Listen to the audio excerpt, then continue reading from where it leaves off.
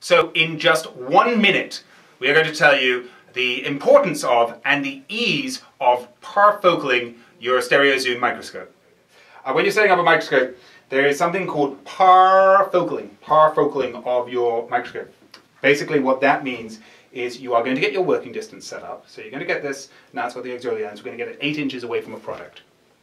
We are going to increase the magnification all the way to its highest power. We are then going to get it by fine-tuning through the arm adjustment so that we have the cleanest, crispest image at the highest power. You can then back off your magnification and you should be able to move through the full range of magnification and it will always be in focus. Here's what we see people doing.